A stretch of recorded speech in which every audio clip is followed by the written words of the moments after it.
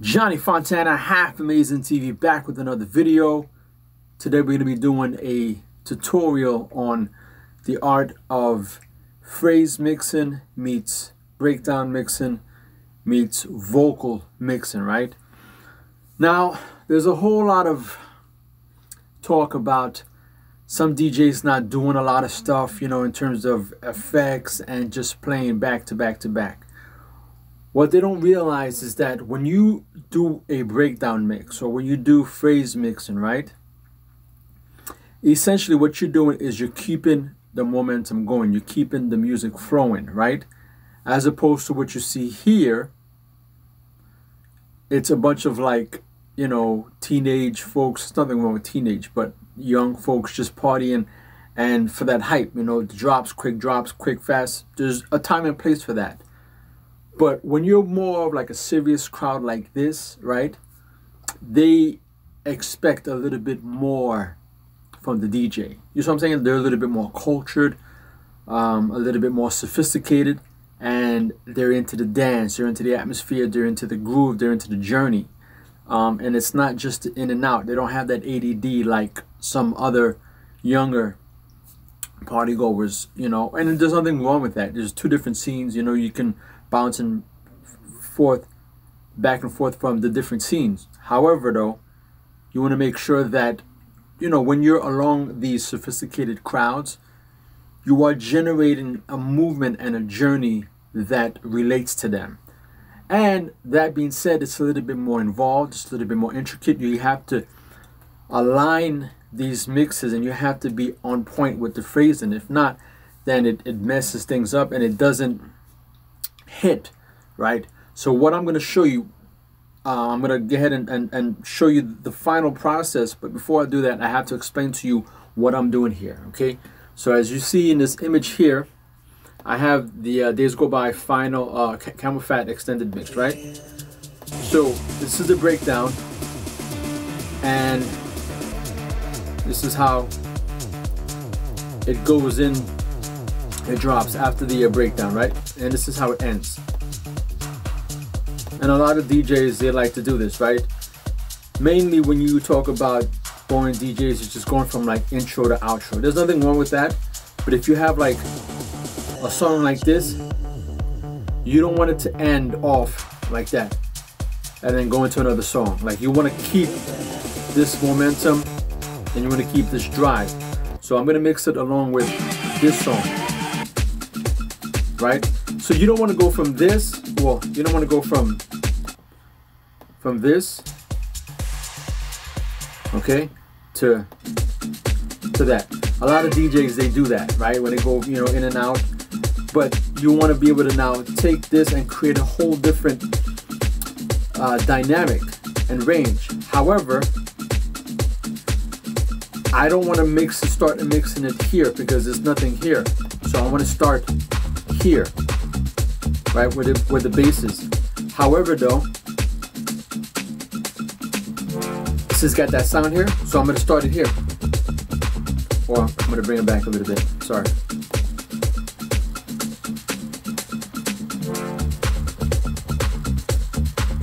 Right? But even though I have to now match it with this breakdown because of the phrasing, and I'm going to drop it here, but I'm going to let it go here. But because of the fact that I am 1, 2, 3,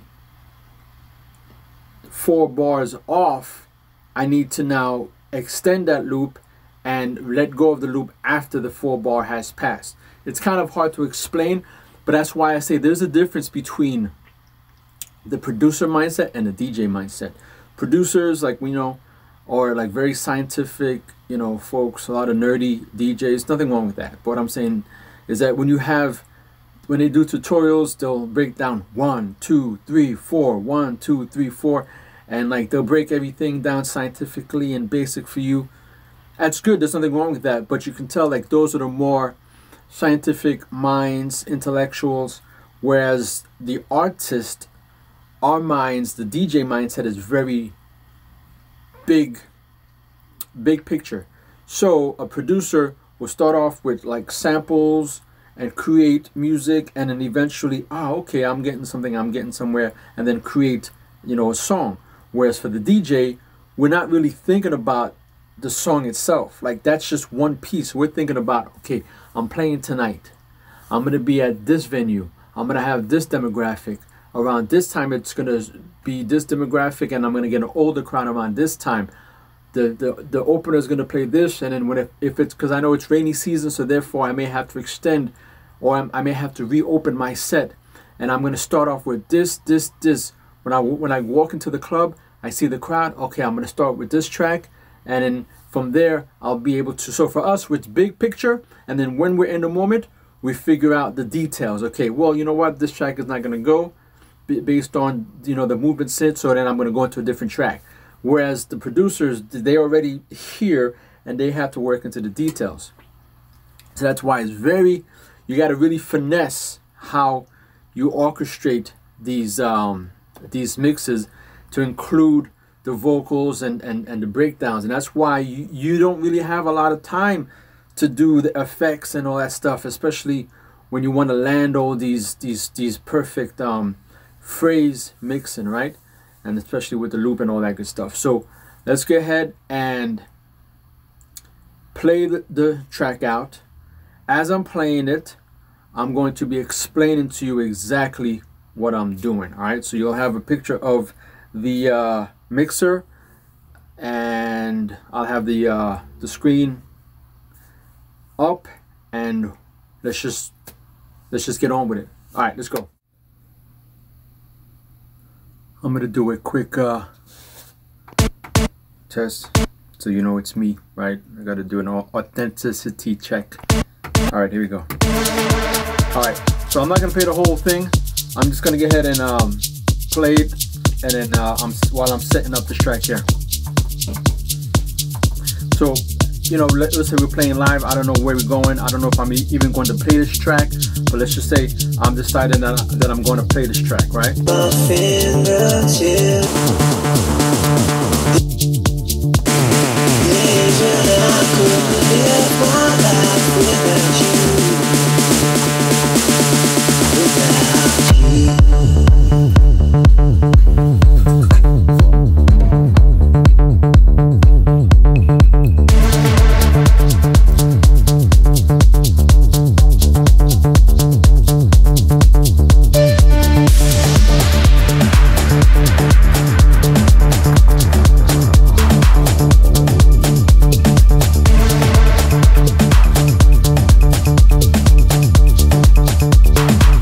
So now I have it set up. I'm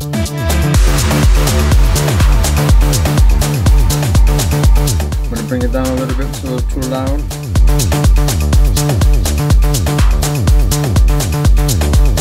Alright.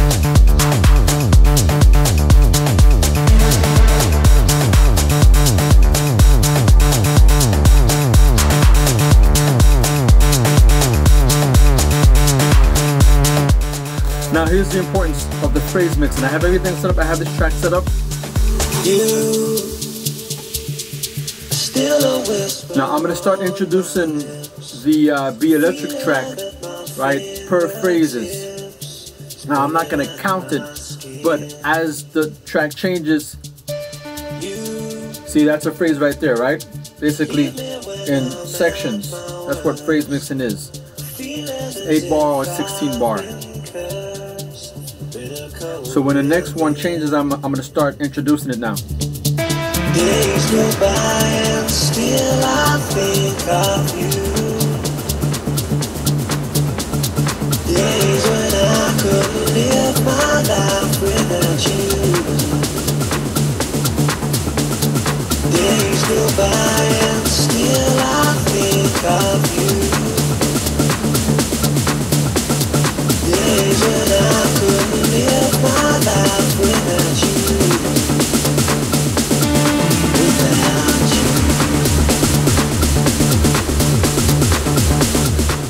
And watch what I'm gonna do. I'm gonna cut the bass off from here and start it with here. But watch, you gotta like.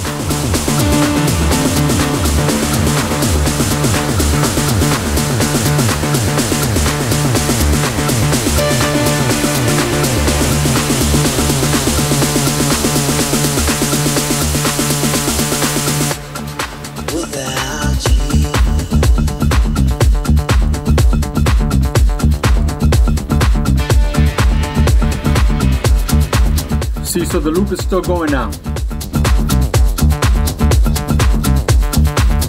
You can tell that I'm using the CDJs because that phrase is off by 4 bars. I have to wait for it to drop and then wait 4 bars. So let's go through.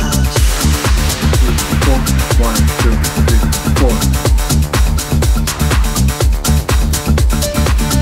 Now I'm keeping.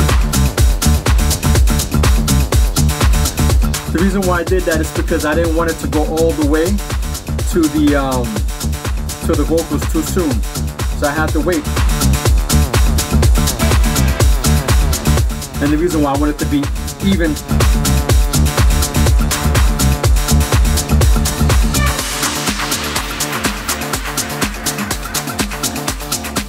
And I have to keep the EQs low. Now I'm going to start bringing the EQ down on here.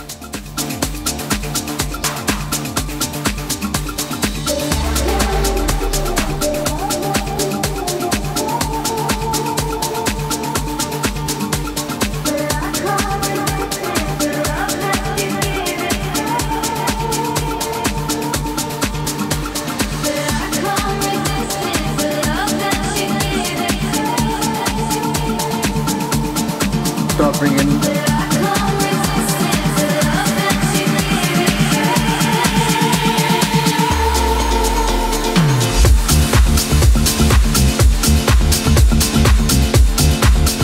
Start bringing that down.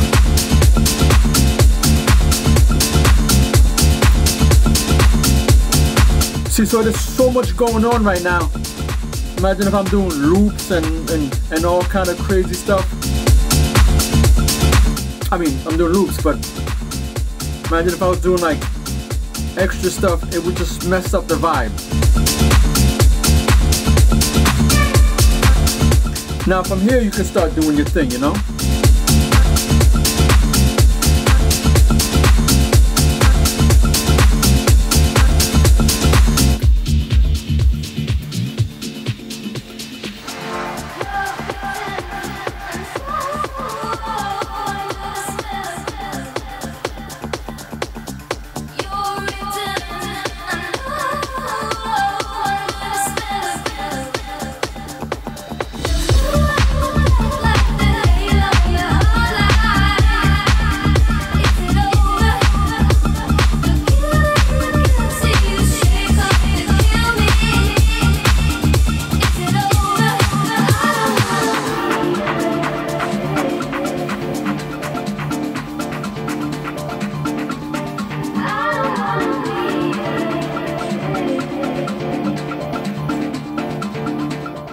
See, right now you got to start getting your next track open.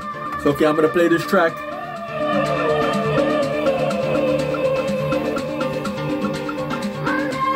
See, I have to get my next track ready.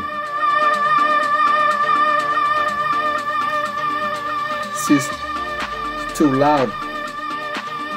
Right? You see?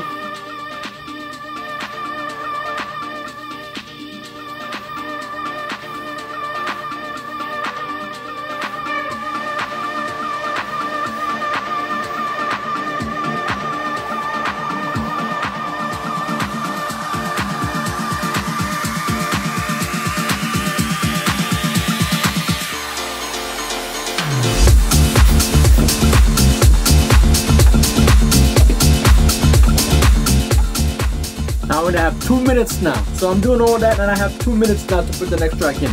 So what am I gonna put? What am I gonna put? That's why in your mind you're really gonna have to know what I'm going to play in your mind.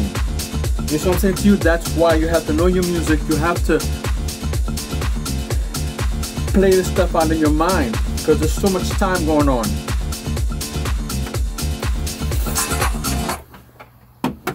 Cool. All right.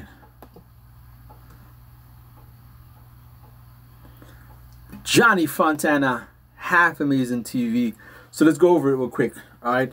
So basically what I did right there was do a set. Now, you're wondering, okay, well, how long did it take for me to figure that out? You know how long it took for me to figure it out?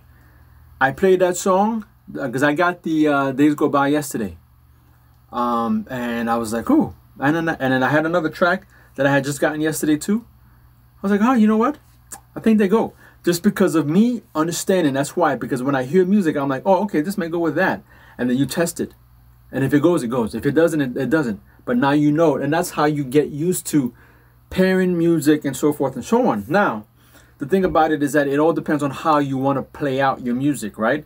If, let's say, you wanted to go from that to another style, then yeah, you can take the intro and let the intro extend and then bring in the other song, you know, from the outro on that song on the Days Go By.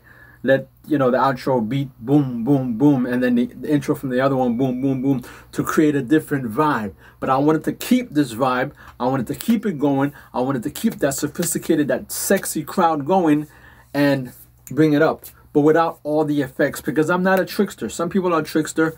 So you want to play like-minded artists that have a similar sound, and then you kind of start slowly bridging it into maybe something more harder or something softer, and you tell a story. And you take the person on a journey where it sounds great. But when you start doing that, like throwing stuff in here and there, and it has no type of flow to it, that's the difference between what we do and what they do. And when you have the bing, boom, boom, trap style, EDM stuff, that's good for it. If you have the more filtery stuff, that's good. You can do that as well with that. But I don't play that kind of style. You know what I'm saying to you? You have to know who you are, what kind of style you play. And I'm not so much of a trickster. And the thing about it is that it's unfortunate because you have most of these DJs who play the slower, techie, techno, deeper vibes. They're not doing all this trick and stuff. They're not doing all that stuff. They're playing deeper because you can't. And they don't get anything for it. But for some reason, other DJs, it's like, well, you're not doing this. You're not doing that. But, old dude, he's not doing it. So why are you not complaining? Oh, well, he's different. For us, it was always the hypocrisy. If everybody's sort of branded with the same brush, okay, we can live with that. But, you know, you'd see some people would be exalted and their sins were forgivable. You know, their tattoos were good and yours were bad. Their nose ring was good, yours was... It was like this weird, like... And it really reminded me of high school, which I didn't like. So now I'm in the bigger high school, and now we're playing with millions of dollars and millions of people, and it's just like a popularity contest. And so it brought out maybe the worst or the best in my personality, which was like, I'm going to take this on, and I'm going to use myself as the battering ram. So I'm going to make it about me, knowing it's not about me, which is weird because people can't actually process that. And then you ultimately come to the realization that people need heroes and they need anti-heroes. That's the way they process the world. Music, to most people, is a form of magic. Come on. You know what I'm saying to you? Again, it's all about the music. You say let's support the music. You got to appreciate the music, so let the music play. And you got to appreciate the dancers, too. You got to help them out as well. If you start doing all these funky, crazy stuff, especially with this kind of music, it's kind of difficult. But I really hope you understand where I'm coming with this, because I don't break things down Barney style. I'm just not good at breaking down things detail. I'm more big picture.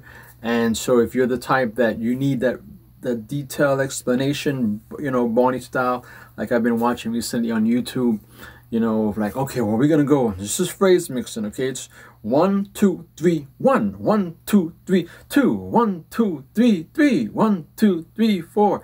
Like, it's very just Barney style. And okay, let's make room and then bring this down, and it's very like you're trying to sell me something, you know. And I'm like, yo, dude, that's just as raw with DJs, you know what I'm saying? We're not sellers. I'm not trying to sell you anything. But I think I got the point across. Check it out. You have the songs. You know what I did with the EQ. You have the visuals. So just go home and try it and tell me what you think. And guess what? You can do the same with this as you can do with, or you can do the same with other tracks as you can do with this, okay? The thing about this is that the reason why, and you have to know, again, phrasing. It's like you can't put it certain places. I had to extend it because if I let the loop go too early, then I would have had just, you know, this would have been too busy. The Days Go By would have been too busy, and I would have been going into the vocals, and that would have been starting, and it would not have started good. So I had to allow that to die down a little bit and then get into that. And then, but I needed to loop it in the bass before it died down so that I can keep that momentum.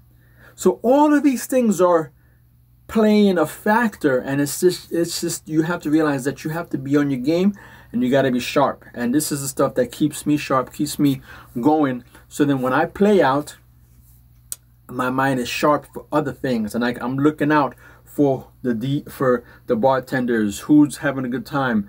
You know, is it, you know, raining outside, and you know the crowd is not as enthusiastic, you know, as it would be if it was,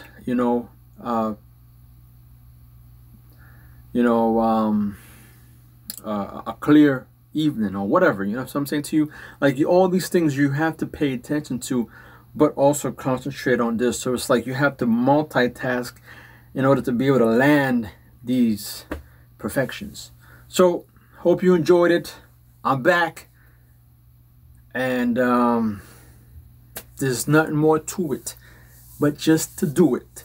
Johnny Fontana, Half Amazing TV. We out.